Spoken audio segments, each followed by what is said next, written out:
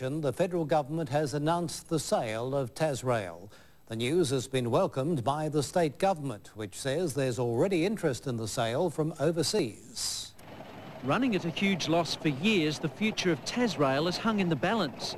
The news from Canberra late today that the federal government has approved its sale has been welcomed by the Tasmanian Government. The only viable future for a rail service in Tasmania is for a new injection of capital and cash into the operation.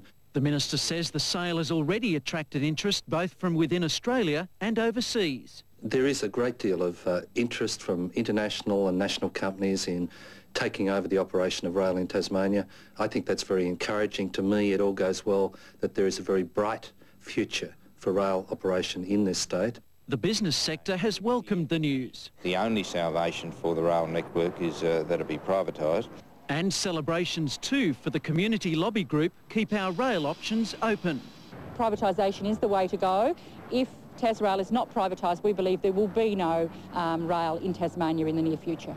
The government now has its sights set on the sale of Tasmania's airports. Jeremy Lassick, WIN News.